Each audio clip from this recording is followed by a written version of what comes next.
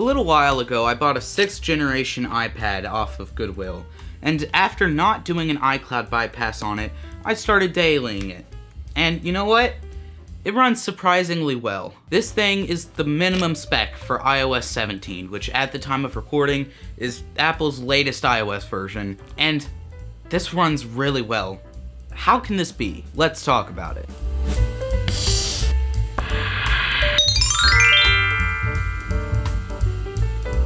First, I do need to address something.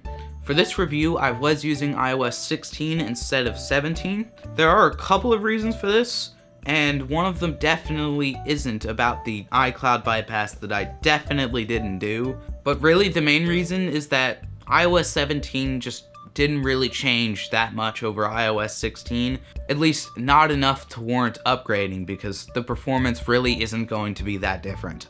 Anyways, let's get to the video. First, I want to talk about battery life. One of the problems with using any portable device this old is the battery life and how batteries can degrade over time. For me, I got about 8 hours of screen on time, which is very, very good.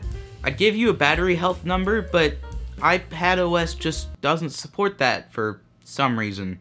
Or maybe it's just the fact that this iPad is old. I don't really know. Nevertheless, your results may vary when using these old devices. With that in mind, let's talk about performance. When this iPad released, it was using a low-end processor, and even more so today. But that isn't to say that I can't get really good performance out of this thing. Watching videos in 1080p, doing light multitasking, and even a little bit of schoolwork, it all completes these tasks flawlessly. It's when you really get into gaming that this thing starts to struggle.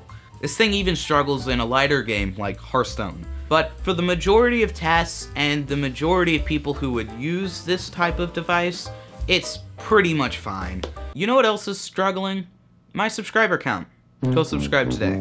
The iPad does do most tasks without getting relatively hot, which is pretty good. When doing graphic-intensive tasks, the iPad can get kind of hot, but just putting a case on it like I did really solves most of your problems. I do want to touch on compatibility. While this iPad does support iOS 17, which is great, it doesn't support a lot of the quality of life features that I would expect from an iPad, namely Apple Pencil. While this iPad was one of the first iPad models to support an Apple Pencil, it only supports the 1st generation Pencil. So anyone who wants magnetic charging and pairing with their Apple Pencil shouldn't go for this iPad.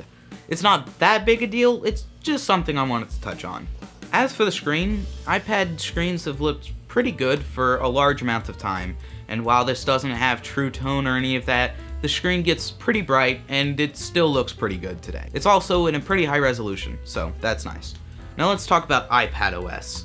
Now, for a long time, when people have come to me asking for a budget laptop to do just web browsing, YouTube video watching, and basic schoolwork on, I have recommended either going for a cheap used MacBook for $100 to $300. By the way, we have a really great video on how some of these budget MacBooks hold up today. You should go check that out. Or getting a baseline or used iPad. For under $500, you can get a baseline iPad that has newer processors and will run pretty much most tasks for years. Or you can go into the used market and pick up some older iPad Pros that will still excel at many tasks and will last you just a very long time. It's a lot better of an option than buying a cheaper Windows laptop that will last you 6 months and then break down, much like your car did. And in reality, iPads are basically just laptops today anyways. I had known it for a while, but it really wasn't until I started dailying this iPad that I had realized just how far iPads have come in terms of being able to do productive things on them. You can multitask endlessly, plus you can connect flawlessly to Apple's ecosystem if that's your kind of spiel. It's just a good option nowadays. In fact, for a couple of days, instead of using my 12-year-old MacBook Pro to do some of my school, I did all of my school on the iPad. And I had absolutely no issues with it at all. Plus, it was a lot more portable, the battery didn't die as quickly, and the charger wasn't as large. It was just a good experience, and I even wrote the majority of the script on the iPad that I'm talking about today. The conclusion? Well, Apple has done just an amazing job at supporting their devices for a long period of time.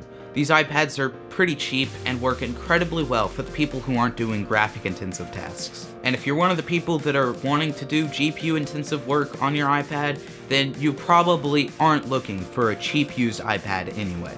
You know what you are looking for though? This outro. Thank you guys for watching. If you liked this video, then make sure you hit that like button, and if you really liked it, then you should consider subscribing. If you want to help support us financially, then you can use the link in the description below to tip us. Tipping is really easy, and you can donate any amount that you want, and you even get your name featured in videos for a month after you tip. Oh, and here are the people that have tipped us in the last month. If you want to see new content from us in the future, then make sure you hit that notification bell. But while you're waiting for new content to come out, why don't you go check out our video on how old MacBook Pros hold up today. It's a very interesting video and with some very surprising results. Thank you guys for watching. I'll see you in the next one. Peace.